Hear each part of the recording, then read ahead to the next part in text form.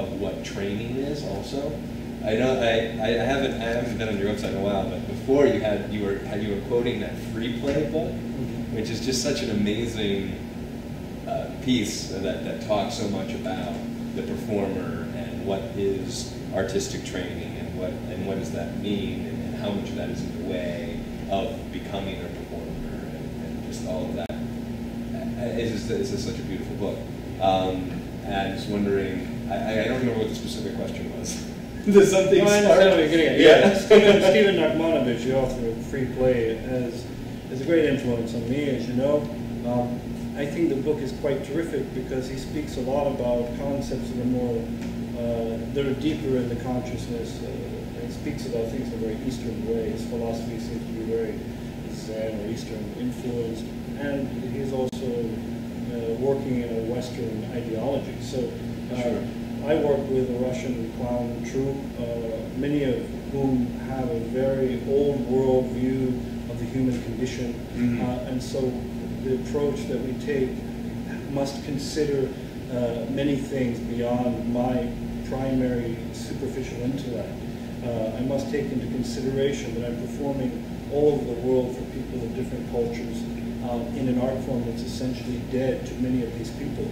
So yeah, there's a great difference between training and education, and this is one misconception in this country, that we don't educate people, we train them, and through training we tell them we're educating them, and essentially what we're doing is unplugging their natural resources and plugging in a system of rules that interrupt the natural process of taking in the environment and responding. There's always a hiccup of consideration, my mind interrupting and saying, wait a second, I should count to 10, or how should I respond to this, or I must be careful. Or, that's bad or that's good, even if it's a judgment. It's always something that just interrupts the natural process, and this book is really nice, well-written book that I think has helped a lot of people to relax.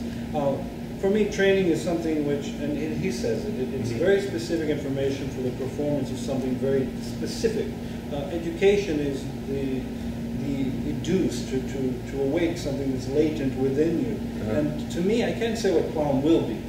I can say what it was or what we consider it. But for you, Chris, and for you, Drew, I can't say you should do this and you're a clown. I can say you must try to use your voice and your capacity to be creative.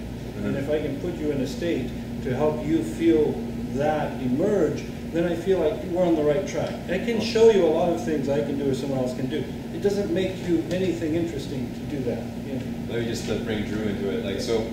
In this conversation, what are some of the ways that you've experienced this in your life? You know? Well, a lot of teachers that I've had in the past, it's very cliche to say get out of your head. Right.